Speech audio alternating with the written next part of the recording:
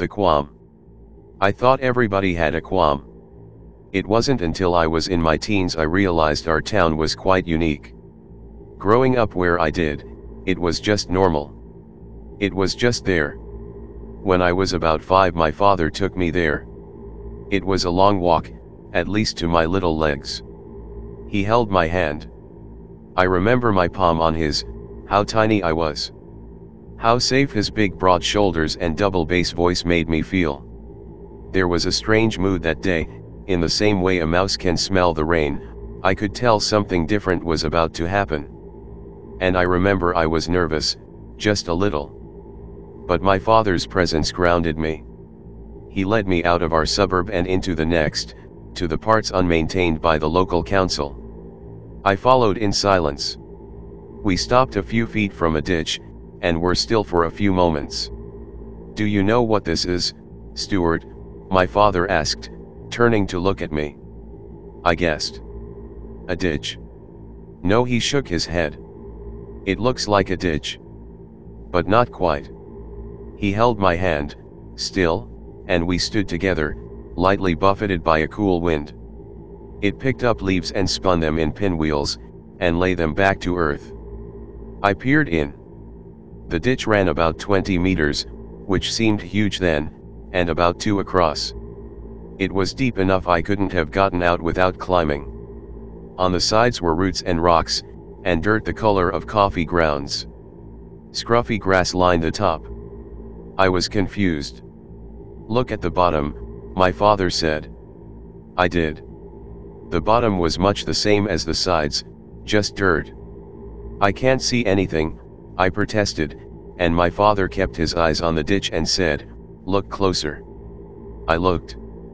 I imagined myself the civet cat, a prick-eared hunter, searching for prey, then the deer, hidden, still as a statue in the trees, eyes wide, alert for danger. The shadows of the dirt clods caught my eye and I imagined drawing them, the texture, the depth, a thought far more complex in concept than I had the words for then. Interesting, yes, but it was still a ditch, and then something moved in my perception and I froze, as I saw. Something shifted. On a surface level it looked like nothing was different, but looking closely there was a layer there, something moving, not quite aligned, superimposed, like a photograph taken on pre-used film. It made me feel strange.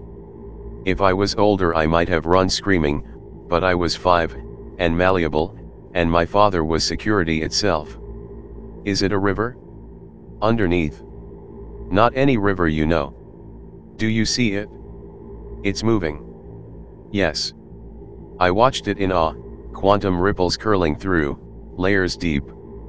Like the fractal film of oil on water, fascinating, but almost like an optical illusion, hard to wrap your head around.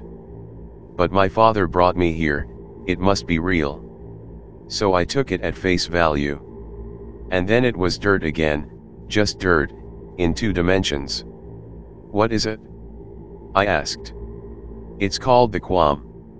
I'd heard the word before, but never knew what it meant. This definition seemed as good as any. And as most 5-year-olds from loving families do, I trusted my parents implicitly. So you understand why I stood at the edge of a ditch and listened to my father. Why I accepted it without question. The Qualm is a vessel, he told me, even and calm, of sorts. Nobody knows where it came from. Nobody knows how it works, or how it exists. I think it's always been here, in some way or another. The Qualm is here to help you. When you feel sad or angry and you can't hold it in any longer, you have qualms about something, or you're worried about something and just want to feel better. You can come down here and tell it to the Qualm, and it will take the bad feelings from you. How? I asked, amazed. Nobody knows. He looked up and down it, still holding my hand. It just does, somehow. But there are rules. Just 2. I need you to listen, and make sure you understand. Stuart. I nodded. I could hear how serious he was. Okay. Number 1. He held up one finger. After you have used the qualm for the first time, you do not climb inside. No crossing it by walking through, no fetching something that falls inside. If that happens, you use a stick to get it out or you call for help. If you want to get across it, you walk around. You can jump across if it's an emergency, but you might fall in, so you walk around. He gave me a look to make sure I understood, and I nodded solemnly. He nodded back, seeming satisfied. Good. Number 2. He held up 2 fingers. You don't take the mick with the qualm. Don't overuse it. You cannot come and talk to it every day. You get 1 turn a month. 1. You must never, ever do more than once a month. Why? I asked. It's too much, he told me. It'll overfill it. Do you understand? I nodded. I understood. My father asked if I wanted to have a turn now, but I shook my head. I had no pressing worries. So we left, waving bye to the qualm. On our way home he told me 2 more things about the qualm. He told me I could go anytime I wanted as long as it was within the once a month rule, and I didn't have to tell him why. Then he told me I was not to go alone. He or my mother would take me. When can I go by myself? I asked. When you're 12, he said. My first catharsis, that was what they called talking to the qualm, was a few weeks later. I was upset about something at school, something minor for an adult but big for a child. I can't remember what now. I asked my father to take me. We walked together like the first time, into the unknown. We were quiet. I felt a little nervous, but his presence reassured me. We arrived at the qualm to find it quiet. It looked just as innocuous as it had the first time. I shuffled to the edge and looked in. Dirt and foliage. Same as before. I remember asking how you did it. My father said I could do it however I wanted. You can say it, or you can just shout, some people do that. Try and feel it, really feel it, in here, he touched his chest, and then do it. He pointed toward the ground. Stand by the edge, not too close, that's it, and look in. I'll stand over there. Privacy was important at the qualm. My father waited by a tree a few meters away. I looked at him. He gave me a thumbs up. I turned back to the ditch and tried to feel the injustice. It rankled. I tried to see what I'd seen before, the phantom shift, the holographic layers. I almost caught it, and I remember the exact words. I said, I don't like this feeling. There was a momentary pause, then the film shifted. A little flutter of nerves caught me. I shut my eyes. I felt a tugging in my chest, which alarmed me, but it was over quickly, a brief pull like stretching gluten, then it was gone. I opened my eyes to see what looked like the underlayer pulling back. At almost an atomic level I was aware of it, little fibers of matter receding film-like into the dirt. There was something else too, an awareness, what a cliché, staring into the abyss and having it stare back, yet it was true, just for that moment, we saw each other. And it was done. The dirt was just dirt, the qualm empty. I felt lighter. Good. I think I laughed. My father came to get me and asked how I felt. I told him it was gone. He nodded, smiled, said, remember, once a month, and I nodded, and we went home. The thing about the qualm, and, I suspect, another reason we weren't allowed to use it more frequently, was how easy it could be to become reliant on it. It was why I always tried to process things myself before I did a catharsis. Going to the qualm did not make you happy. It didn't stop you feeling bad. It made you feel normal. And even in my childhood mind, again without the vocabulary to express it, I saw the danger of the qualm. I began to understand how it could become addictive. Now, the qualm wasn't a secret. Everyone around me knew about it, so I thought it was normal to have one. My mother and father went to the Qualm to purge themselves of any bad feelings, my siblings too. I was the third of four, and my sisters already knew. In our family we learned when we were 5. When my little brother first visited 2 years later, he crept into my room and told me all about it. The Qualm was a useful thing for us over the years.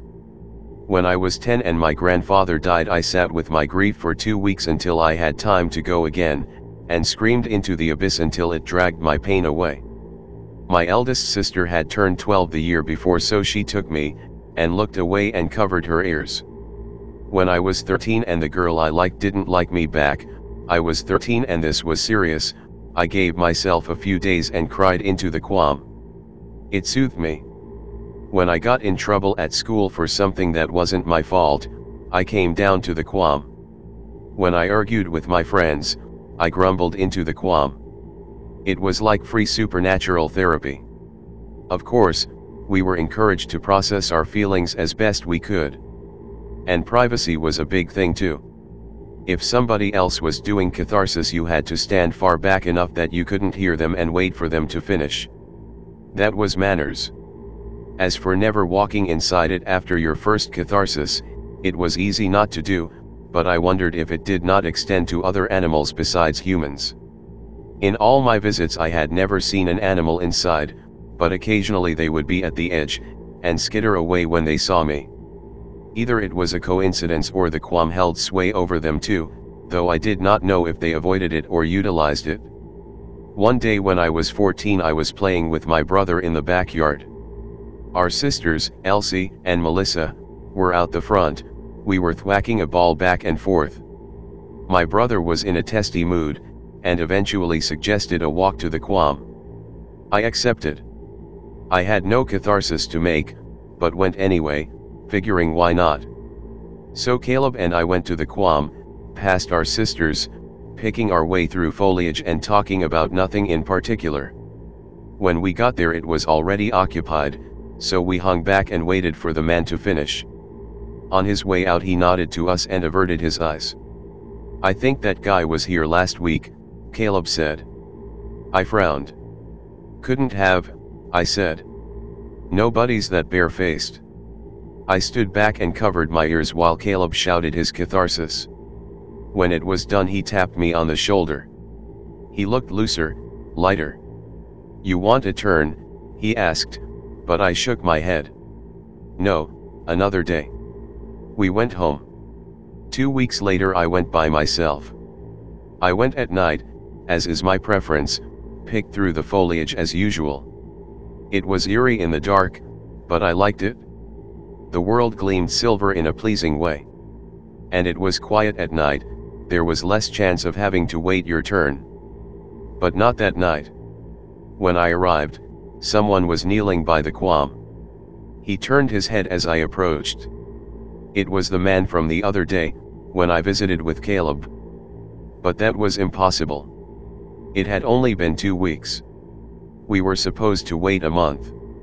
And Caleb had seen him there only a few days before. And that meant... A horrible feeling formed in my stomach. He hadn't just broken the rule. He'd broken the rule twice. Or, he was a twin, I thought hopefully, wrestling with my conscience. Perhaps he was an identical twin, that was all, and it was all just a big misunderstanding. Before I got halfway to him, he screamed into the abyss.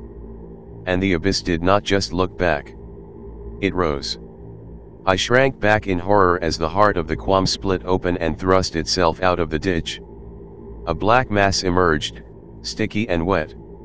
It broiled over with peak and venom, like tar, thick, dark as night on the North Sea, glistening, listening, angry. It writhed, it no longer only heard, but told. The void had stretched to convexity in its rage, and I felt its chilling radiance from where I stood frozen behind a tree. The man stumbled back, but the Qualm was quicker. A thing, like a tentacle of blackness, reached for him and seized his face. He buckled. It held him there for a moment, his screams untaken by the void, and returned him back to the ground on which he lay. Then, as though nothing had occurred at all, the tentacle shrank back into the ditch, and the qualm was still. I ran over. The man lay absolutely still in a crumpled heap. He looked, I leapt back, heart racing. His face. It was completely black, dark as the abyss, and his whole body radiated a very slight chill. I swore and grappled for my phone. I called an ambulance first, then my parents. The qualm did not move. The man stirred. The blackness drained from his face as he woke, mumbling incoherently. I tried to tell him where he was. But I didn't have time. As soon as consciousness had set in, he began to scream. Screaming like he was being attacked, like he'd had the most horrible fright. I tried to stop him, I really did. But he was a grown man and too wound up. He ran, and by the time the ambulance and my parents arrived, he was gone. They found him sprinting across the main bridge over the river. He was about to jump in. They managed to subdue him, which was a struggle. A passerby had to help. When they took him to hospital, he kept trying to harm himself in the ambulance. When I went to bed that night, my father tucked me in. He sat on the edge of the bed and asked if I wanted to talk about what happened. I didn't. He said that was fine. Then he asked me if I understood what had happened, and I said yes. I understood. This was what happened if you broke the rules. That man spent the next few years in and out of psychiatric hospitals. He had to undergo extensive therapy. All those catharses into the void. And if the qualm overflowed, if you used it too much. It took him years to recover. Now, I still go to the qualm. If I feel the need. And it sits, and it listens, and lightens. I never forget. I count the days between visits and treat it with care. Because I do not want the void to blacken and churn and throw 1,000 qualms back out at me. I do not want the weight of that horror to touch my heart. My catharsis cleans me. That would destroy me. I go. I do. But I never break the rules.